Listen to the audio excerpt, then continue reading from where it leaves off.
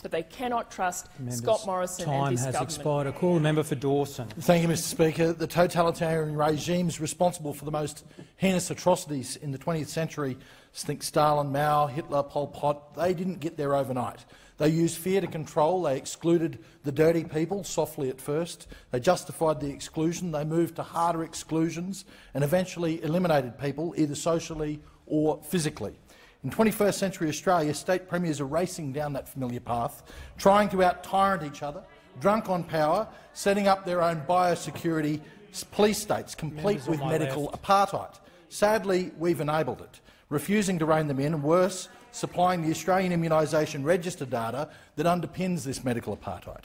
Fear is the justification of choice for coercion and control, with non-vaccinated Australians increasingly demonised, ostracised and socially eradicated. In Queensland, the Premier tweeted that people not vaccinated raised red flags, not just one, but 22 of them.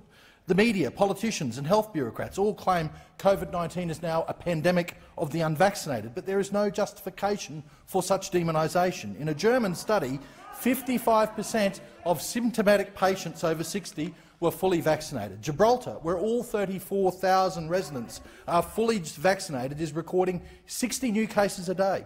The totalitarian path, the path that we are unquestionably on, has never ended well. The solution is a rediscovery of human dignity, along with, and I don't say this lightly, civil disobedience. Has expired. I call